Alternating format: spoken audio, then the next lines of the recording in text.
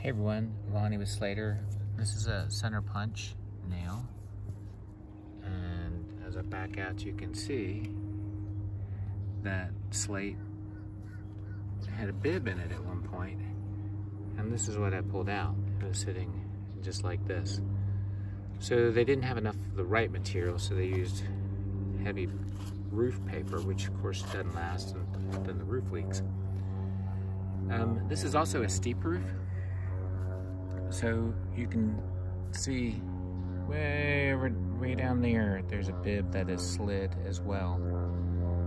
And I see that a lot, so if somebody uses this method to hang a slate, which we don't, we use slate hooks to suspend the slate, and their bibs fall out, then you're gonna have a leak.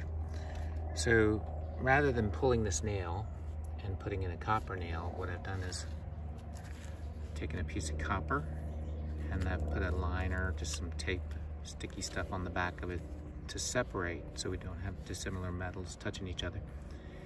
And if you cut these notches in it, in 10 years I've never found one with notches in it that has fallen out. So anyway, I'll slide that up and I'll pull these out, and then it'll look just like that, and it'll last who knows how long, a long darn time. Y'all take care, and my fall protection, oh look at that, that's pretty fancy to do with my plumbing stack.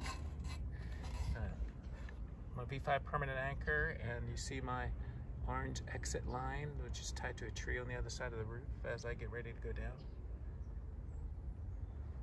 Anyway, that's Bib 101. Y'all take care.